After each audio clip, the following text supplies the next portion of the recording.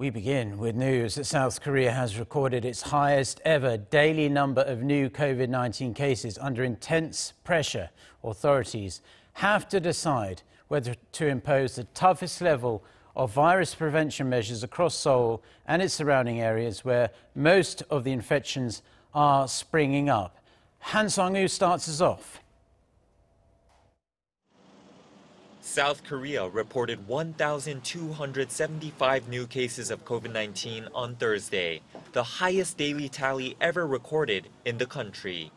Thursday's numbers topped the former record of 1,240 set during the peak of the third wave last December.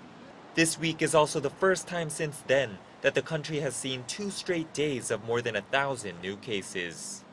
1,227 of Thursday's cases were locally transmitted, with the capital area accounting for 994, roughly 81%.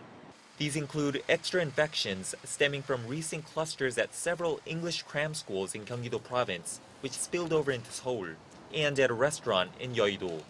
And the outbreak at the Korea Army Training Center in Nonsan, Chungcheongnam-do province is now being linked to at least 53 cases. Meanwhile, 1/3 of the 48 imported cases are believed to come from Indonesia. In a radio talk show this morning, Prime Minister Kim Boo-kyum said that there could be discussions as early as this Sunday over whether level 4 of the new 4-tier social distancing scheme should be implemented across the capital area. Under level 4, private gatherings of up to just 2 people are allowed after 6 p.m. Kim had earlier said in a briefing on Wednesday that the capital region could be placed under the strongest measures available if the situation isn't controlled within a few days. Seong-woo, Arirang News.